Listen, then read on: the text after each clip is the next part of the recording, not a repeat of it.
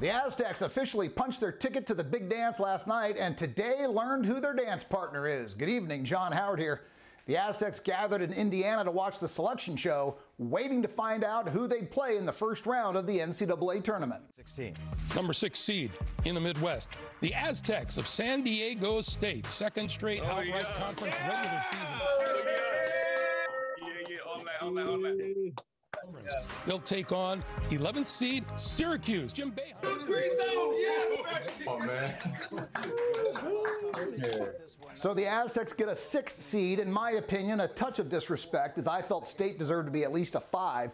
Syracuse was considered a bubble team. They get in as an 11 seed. They're led by Coach Jim Boeheim, who is taking a team to the NCAA tournament for the 35th time. The Aztecs will play this Friday, and after beating Syracuse, we'll play the winner between West Virginia and Morehead State. It was disappointing to no end not to be able to go to the tournament last year with a 30-2 team.